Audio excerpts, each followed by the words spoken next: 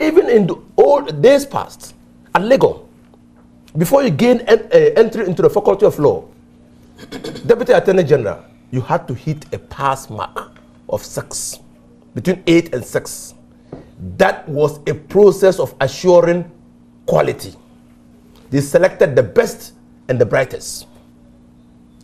In the Faculty of Law, you had to make the first 40, or you are lucky to be among the second 20 to remain at the Faculty of Law. But they took more than 100.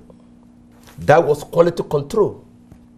But even with that, with best students selected into the law school, with 7 of the students after the first year, some people still came out with 3rd class. Some people came out with passes. So it meant that even when you are able to select, students themselves must demonstrate a commitment to their studies, must work hard, and must persevere. If not, they will still fail.